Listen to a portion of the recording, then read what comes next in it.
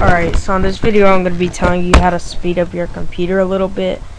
Sometimes when you down something, say like Real Player, they get paid to download other people's stuff too. I don't really know how to explain it. But anyways, you're going to go to Control Panel, and then you're going to go down here and go to Uninstall a Program.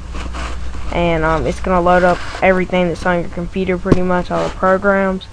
And you're just gonna look through here and see stuff like, whoa, I didn't put that on there. I've just went through a little bit ago and deleted like 3 things that have been put on there for me downloading something like Miro Video Converter. It put something else on there in Real Player and stuff. But yeah, that'll just speed up your computer because it'll be taking less stuff, or it'll be making your computer have less stuff on it, and it will it'll overall make it run faster. And if this video is helpful, please comment, rate, and subscribe.